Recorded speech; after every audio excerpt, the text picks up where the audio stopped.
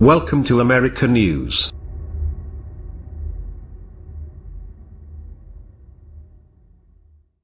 Communities under siege are planning a mass mobilization on October 18. The upshot of the controversy is that Trump's ruthless demagoguery has exposed the country's embedded structural racism. Before he took his oath, President Donald Trump vowed to launch a war on Muslims. Now, that threat is becoming reality, with a new version of his signature Muslim ban, a slightly tweaked attempt to ram through unprecedented travel restrictions on refugees and travelers from several Muslim-majority nations. As constitutional challenges are in limbo until a full Supreme Court review in early October, the battle now returns to the streets, with a mass mobilization slated for October 18, coined No Muslim Ban Ever.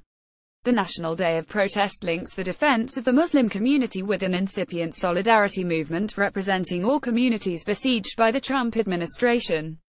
The event is primarily coordinated by Council on Islamic Relations CARE San Francisco Bay Area Chapter, Empower Change, Massa Organizing Team, National Immigration Law Center and Asian Americans Advancing Justice Asian Law Caucus. These groups are partnering with an array of allies including immigrant rights organizations, Black Lives Matter and post-election activist networks like Indivisible. The coalition's statement of principles reflects a rising consciousness of the country's legacy of migrant exclusion and racial oppression. The Muslim and refugee bans are discriminatory, unconstitutional and inhumane in the same vein as the Chinese Exclusion Act, the Japanese American Incarceration and Special Registration after 9/11. It also affirms the white supremacist, exclusionary policies of the Trump administration that discriminate on the basis of faith, national origin and immigration status. CARE senior litigation attorney Gadir Abbas says the October 18 mobilization is not just a reaction to the ban, but a vital signal to the judiciary. There's really three checks on the executive branch, he told In These Times. There's Congress, there's courts and there's people. So far, Congress has been reluctant to decisively act to thwart Trump's policies, but lower courts have effectively put the brakes on the Muslim ban and other hardline executive actions. Between the Supreme Court and the street, however, all those things happen in a context of what people want, says Abbas. As constitutional lawsuits snowballed around the country after the first Muslim ban order was issued in January, Abbas says, courts took note that the airports were filled with people protesting, courthouses were attracting thousands of protesters and demonstrators, and that's critical. From a legal standpoint, however, Muslim Ban 3.0 seems more expansive and more targeted in its framework for racial exclusion. The revision includes more countries, with North Korea among them. Although it employs the same draconian anti-terrorist pretext, the new ban includes some legal cover. For example, the ban applies different restrictions to countries depending on their specific security circumstances and allows for some countries to be removed if conditions change. This alleged focus on shutting out national security threats might be carefully worded enough to pass constitutional muster. But the October 18 organizers are not deterred. Elika Vafai, staff attorney at Asian Americans Advancing Justice, declared in a statement that the basic premise of the order remains intrinsically hostile to Muslims and civil rights generally. Despite the president's attempt to obscure this latest Muslim ban's discriminatory intent, the newest policy remains discriminatory, unlawful, and unconstitutional at its core and deeply impacts our communities, Vafai declared. The upshot of the controversy is that Trump's ruthless demagoguery has exposed the country's embedded structural racism.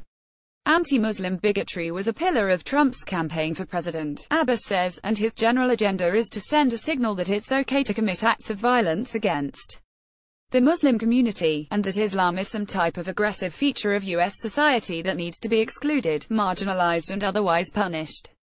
While Trump's populist branding enables the normalization of right-wing extremism, activists see him as a figurehead for a more monstrous ideological movement that fueled his rise.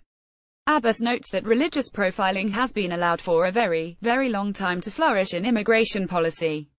While the Trump administration has exacerbated the problem, he did not invent it. But despite the administration's political incoherence, Trump is no empty vessel. Abbas believes that the president's policies embody a clear worldview, displaying a level of intentionality around cultivating this white supremacist agenda, as a way of propping up and pleasing his base. Addressing a media conference about the October 18 event, Michigan-based activist Adel Mazip said Trump's rhetoric has concretized Muslim communities' worst fears.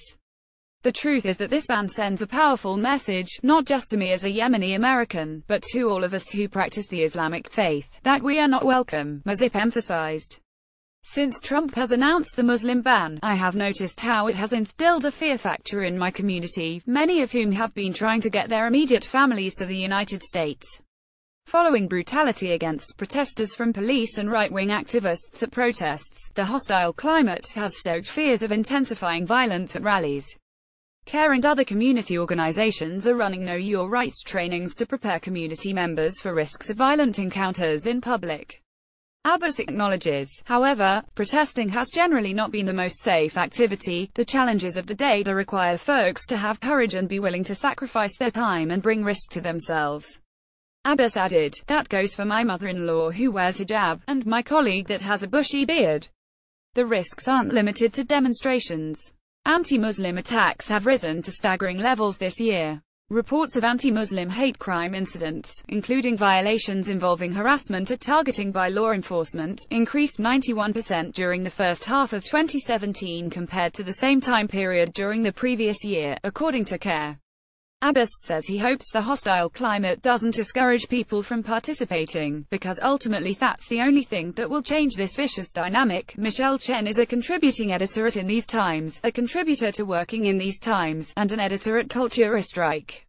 She is also a co-producer of Asia Pacific Forum on Pacifica's WBAI. Her work has appeared on Alternet, Colorlines.com, Maz, and The Nation, Newsday, and her old zine, Kane. Follow her on Twitter at @MichelleChen. If you like this, check out view comments.